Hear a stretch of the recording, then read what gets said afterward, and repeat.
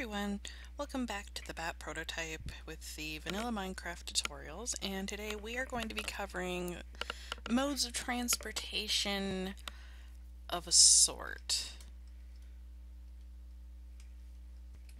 We will start off with something that I find very useful, especially if you're mining, is the ladder.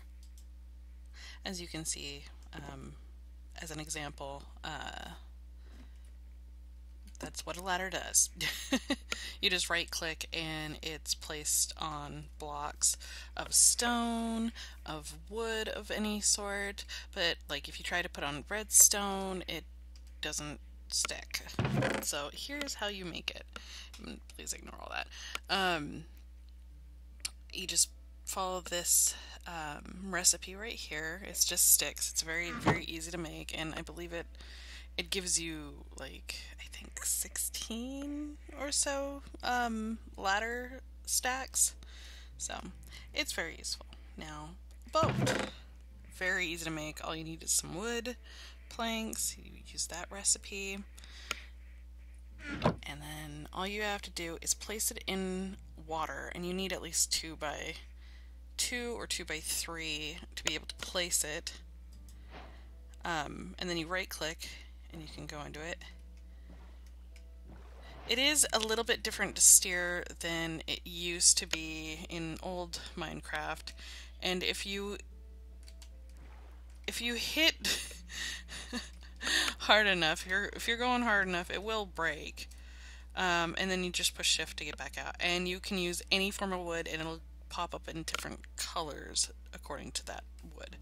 Real quick, a mobile transport, and this can actually be really useful because they can haul ass. Is a horse or a donkey, pretty much anything you've been able to tame. It's just not particularly easy if you don't have a saddle. Yep.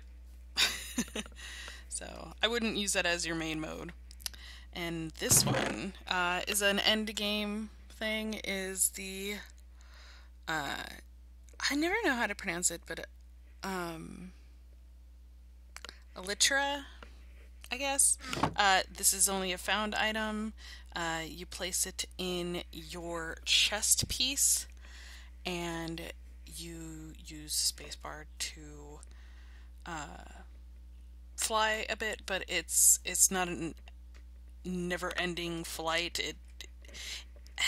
Unless you're like trying to get up on something, it's not super useful, in my humble opinion, but it's a fun toy to play with. Now, a compass. I don't know too many people who use this, but it is part of other recipes, as I'll show you, and can at least help you when you're underground a little bit to know what direction you're facing, because you can get a little confused. So what you need are 4 iron ingots and 1 redstone. Use this recipe and it pops out the compass. And I'll show you how it works. You can see it moving around as you move, but again, it's kind of more for aesthetics than anything else. But one way to use it is a map. Obviously I'm showing you a map here, and you can use an item frame and then right click on that with the map you have and it'll place it, and you can end up covering a huge amount of space of a huge map. It's actually kind of neat as a decorative thing, but again, as a useful piece, it's kind of meh. That is the full form map with actual information on it. And that's an empty map, and here's the recipe. This is where the compass comes into play. You put that right in the middle and surround it with paper. So this is not a beginning game item. This is at least moderately halfway through.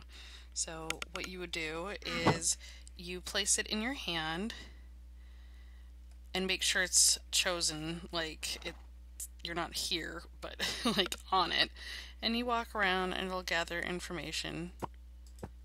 Oop. you right click and it fills it up.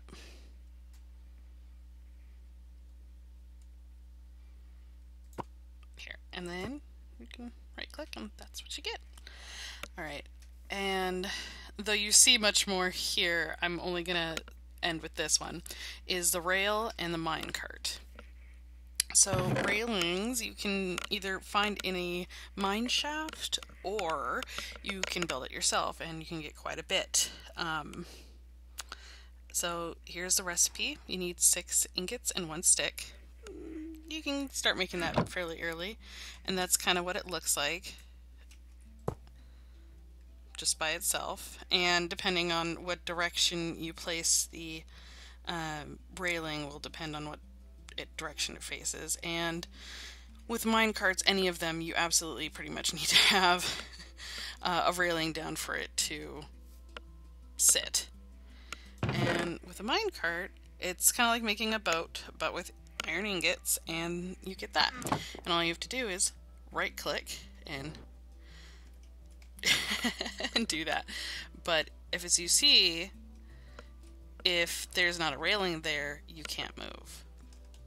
It's pretty easy to scoot around and get back onto a railing as shown, but I will show you more what you can do with a minecart other than just sit and ride in it, which if you like building like roller coasters, or you like to get to point A to point B really fast, if you know how to set up railings, this is really useful, especially underground. So I will see you guys in the next video. See ya.